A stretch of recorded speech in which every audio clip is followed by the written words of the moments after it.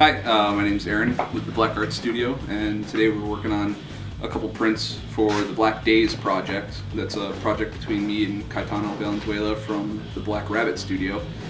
Screen printing, it's a stencil method, so you're shearing ink through a mesh, like a fabric mesh, through a stencil that creates the image on the paper. So, that's basically the entire printing process you saw was loading the paper into the registration guides so that each print is in the same location on the paper every single time. And then, the screen comes down, pull the squeegee across the screen, which presses the screen down onto the paper, making contact with the paper and shearing the ink through it onto the paper, and then it releases up after, and you got a finished print.